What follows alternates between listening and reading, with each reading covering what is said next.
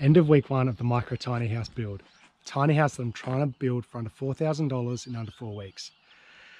So my first week has been a killer. I had a cold for 3 days, which really slowed me down. It was raining for half of it, so I was in and out of the shed. The steel was getting wet. I was welding the rain at times, which I'm sure was terrible for my cold. And I ran out of gas in the welder. I had to drive 300 kilometers to get more, which pretty much killed another day. But I managed to finish the trailer, which is great. So today, taking it away, get it cleaned up, and give her a lick of paint. So what we've done on the trailer, got stands at the back there to stabilize the house. They fold up when I'm traveling. I've done an outer perimeter. I've built really solid wheel guards so that I can build frames on top of them. And I have folded up sheet metal for my guards and only butted them up to the frame. And the way I'm going to seal that is with a high strength polyurethane sealant. And the reason for that is laminating steel by overlapping is just asking for us. The sealant is paintable and really flexible, and also allows me to service that sealant from outside of the house. Make sure I can keep those wheel guards nice and waterproof. I've strengthened up the spring hangers underneath.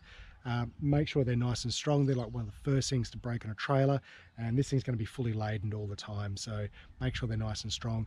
It's also ready if I do need to upgrade the axle and the spring, so I can actually build this house, weigh it, then make a decision about upgrading, which is great. I have put bracing underneath to take flex out of the frame, also strengthen it up and make sure that it's nice and secure, but it also takes any movement out of the house when I'm inside there, which is great.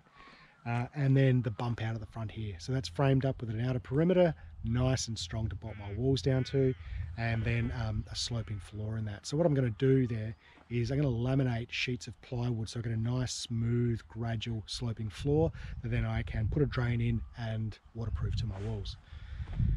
So this old girl gets a lick of paint now, and she's going to look brand new soon.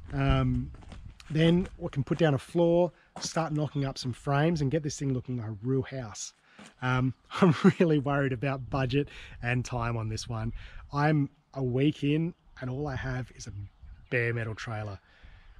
I have so much left to do in the next 3 weeks and I have no idea how I'm going to pull it off. The frames will go up quick, but then I still have so much more to do. It's all the fiddly stuff that just takes up so much time. And budget, let's not even discuss budget. I'm on budget at the moment, but it's going to run really tight. So it's going to be interesting to see how I go. Lick of paint, put down a floor, start building some walls. Next week should be really interesting.